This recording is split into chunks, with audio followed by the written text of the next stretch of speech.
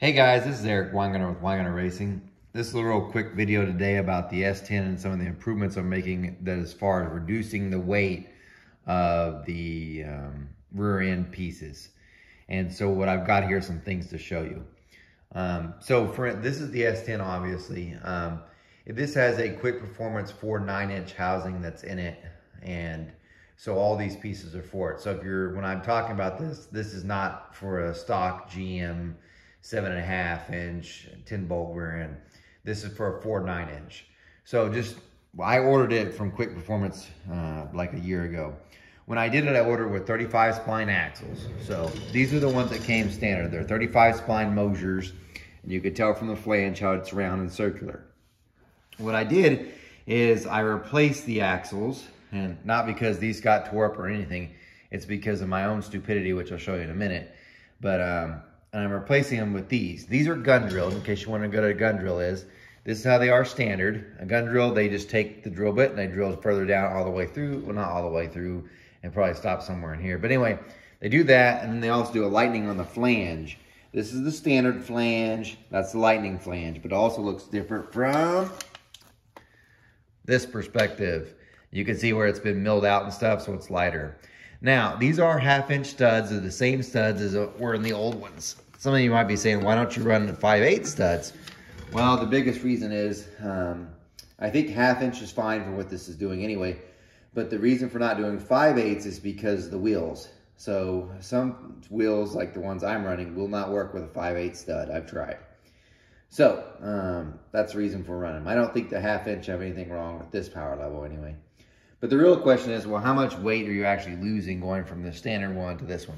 So I got a scale here, and I'm gonna weigh them.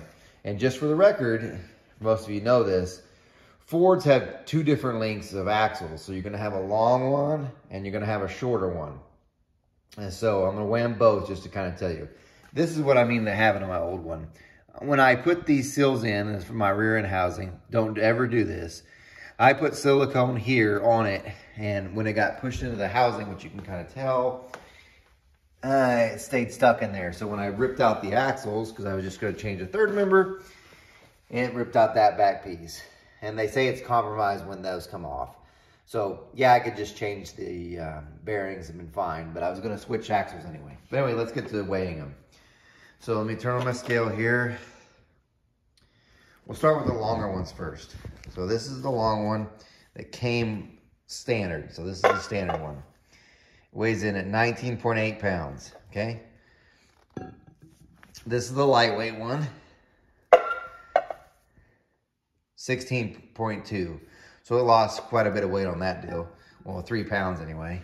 This one's probably not gonna be so much. This is the shorter one. Standard one weighs, I gotta reset this thing. Hold on, scale's kind of funky. Of course, it's gonna eat time. There we go. Standard weighs 18.2, and our lightweight one 16.2. So it lost about 3 pounds on the longer one and about 2 pounds on the shorter one. Will this be worth anything for ET? Probably not. I'm just straight up telling you. But I wanted them, obviously I was gonna have to change those anyway. When the new third member was gonna go in for the next engine, I was gonna order these anyway, just because I wanted to give it the best chance it could. So there's that. So at least now you know how much weight's lost. Now I did do some other stuff because I wanted to show you. On the third member itself, I was going to put in this spool. This is a lightweight, heavy duty 35 spline spool. We'd actually went to put it in and everything, and well, it wouldn't fit. And the reason why is the strange housing has a different diameter for this. So I was like, and of course I had the wrong bearing that wouldn't fit it. This would have to be machined down. It takes a special bearing, I guess, or a different one. So whatever, I was kind of frustrated. But when we had them off anyway, we thought, well, let's just weigh them. That one's a lighter weight one than this. So yeah, this looks all scalloped and stuff. It's got all these holes here, and it looks lighter. This one only has these holes here, the big ones that you can't hardly see. Right there you can. And it's got these holes through here. But other than that, that's it. This thing is about 1 pound less than this. And you might say, how's that possible? This part right here that I'm holding is actually thicker. So that's one of the weights. The flange itself, this is a 1/2 inch, that's 3/8. So yeah,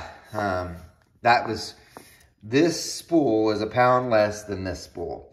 Now this ringing gear that's now in it, so I'm switching by the way, the whole point of this was going from 430 to 457 gears. This one's been lightened, this was 1 pound less, and it's an REM finish. So if you wonder how much weight you dropped, there it is. So you can drop a pound from doing this. If you got this spool, you could drop another pound. 3 pounds for the long one, 2 for the short one. Now there's one other quick thing I want to show you. If you get one from Quick Performance, I didn't put it in and I should have, and I'm going to.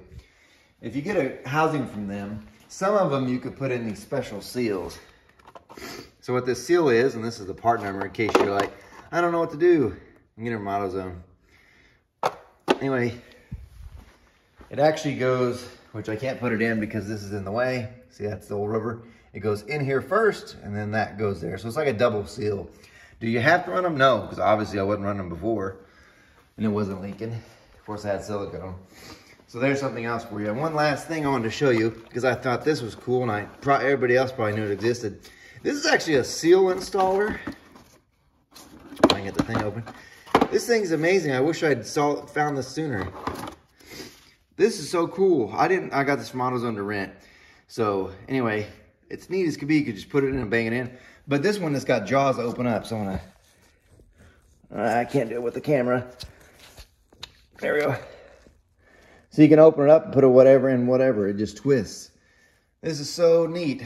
I wish I'd known this because I don't know how many timing chain covers I've played Morse code by tapping it with a hammer and using a block of wood to hit them in straight. The whole time they had these at AutoZone. I just would have rented it. It's probably much handier. But anyway, just something I thought I'd show you. It costs $79 to rent, by the way.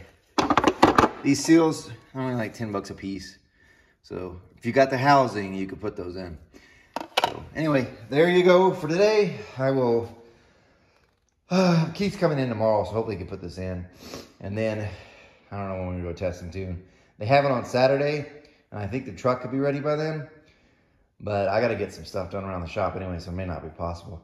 But anyway, there's your weight differences, just so you know. Just giving you some stuff. If there's something else you want to know, just let me know.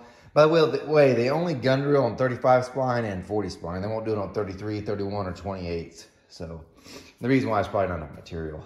But anyway, now you know. You guys take care.